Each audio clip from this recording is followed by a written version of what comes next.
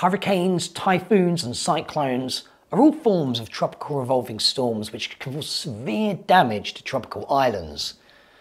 Beside the risk to life itself, there's a huge amount of infrastructure destruction that follows extreme weather conditions, including prolonged power outages.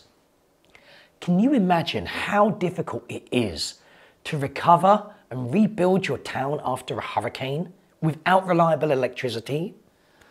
Hospitals, schools, shops, houses, everyone needs electricity every day, and even more during an emergency. So how can OTEC be a great fit for tropical islands if the structure is vulnerable to severe weather?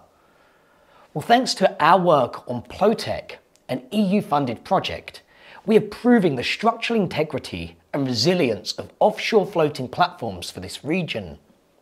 Our project team of 7 partners is designing an OTEC structure that can not only be storm resistant, but also cost efficient.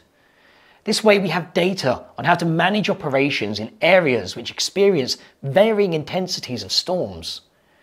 Reconnecting power after a severe storm massively accelerates the recovery of islands and reduces the losses that are currently experienced bringing fossil fuel plants back online. Learn more about the project at plotec.eu.